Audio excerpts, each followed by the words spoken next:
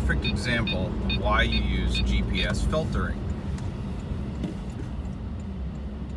We have a 24 gigahertz K-band here at the traffic light that is locked out. And then we have a 24.152 K-band that is a cop up here.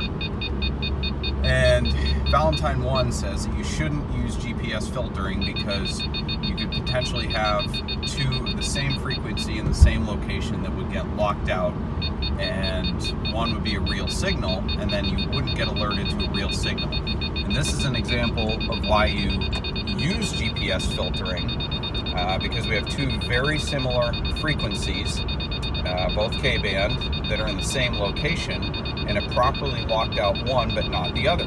Now, if I didn't have a GPS lockout, my brain would tell me as I approach the traffic light that I go through every day that the K-band signal on my radar detector was the traffic light, and I would pay no attention to it. Effectively, I would lock it out with my brain. But my brain is an imperfect software, and I don't memorize the frequency of the false K-band at the traffic light that I go through every day, so I would pay no attention to it, and therefore I would not be alerted to the cop. But because I have a good GPS filtering on this unit same as it's what's on the Escort, then the bad signal is locked out, and the correct signal alerts me to the officer running radar.